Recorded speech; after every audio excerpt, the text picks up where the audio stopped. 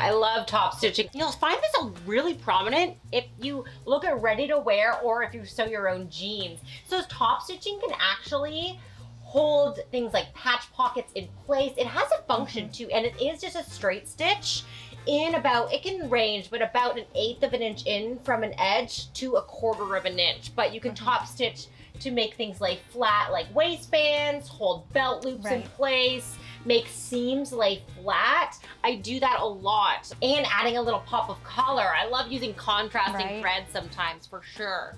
But what commonly happens with top stitching, you might have a little thicker thread, especially for the jeans. And if it gets really heavy in your machine, try actually winding your bobbin not in that top stitching thread. Just use a regular denim thread. Yeah, so you can see right here, these are ready to wear jeans that I altered.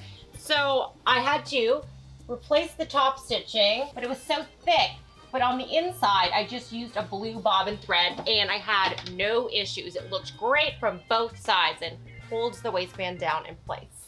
That is such a great tip. It's a great tip. And I think when you use that contrast color in the bobbin, it creates a more defined stitch on the top side. So it creates those kind of divisions between the stitches so they really show off. They show off all your hard work.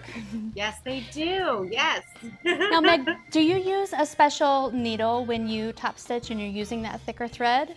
Yes, I use a needle with a bigger eye, and the eye is the opening in that needle where you put your thread in. So you're going to need a longer eye in your needle, and maybe a little bit thicker of a needle too. But that also depends on the type of fabric. Just like stitch length for straight stitch, the thicker the fabric, the thicker the needle that you're going to need. Right. Got it. And they have top stitching needles that are specifically designed for that, right?